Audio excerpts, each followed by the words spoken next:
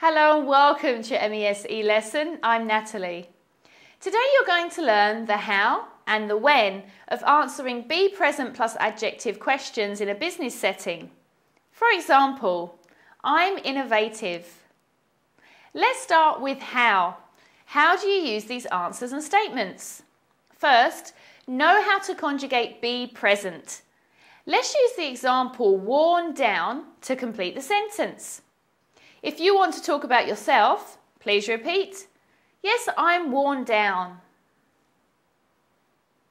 If you want to talk about me, yes, you're worn down.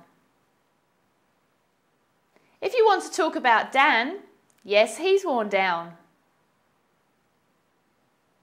If you want to talk about Betty, yes, she's worn down. If you want to talk about us, yes, we're worn down. If you want to talk about them, yes, they're worn down. It's very important to memorize this conjugation fluently before you start practicing video B. Next, know your adjectives and really study your vocabulary. For example, I'm snowed under, reliable, industrious. Finally, to build a more specific answer, you can use a time reference. For example, I'm overwhelmed today. Or a prepositional phrase, for example, I'm overwhelmed with demands from the head office.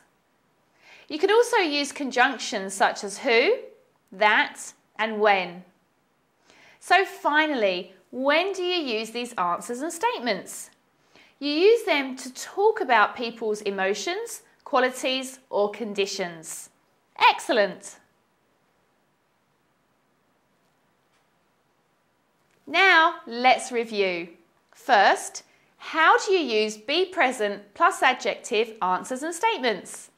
You use them by knowing the conjugation of be present and building a more specific answer with the vocabulary, time references, and prepositional phrases. Second, when do you use these statements and answers? You use them to talk about people's emotions, qualities, or conditions. Well done. Let's move on to video B to really practice making a variety of your own answers. Remember to keep on reviewing your vocabulary. I'm Natalie and I look forward to seeing you soon.